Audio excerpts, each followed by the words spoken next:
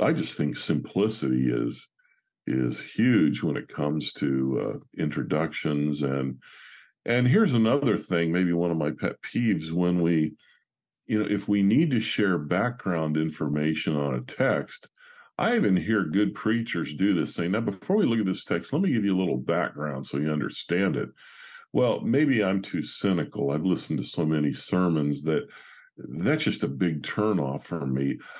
I think we can accomplish the same thing. In fact, we can probably give even more historical, cultural background or whatever it happens to be if we just weave that into maybe the telling of, it doesn't have to be a narrative sermon or even on a narrative text, but we can set it up in a much more interesting way. Instead of saying, let me give you a little bit of background on Corinth before we look at this passage in First Corinthians.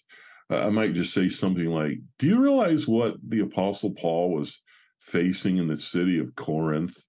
And then I might make an analogy with our time, but I set it up in a more interesting way. So I think that's another big one when it comes to introductions.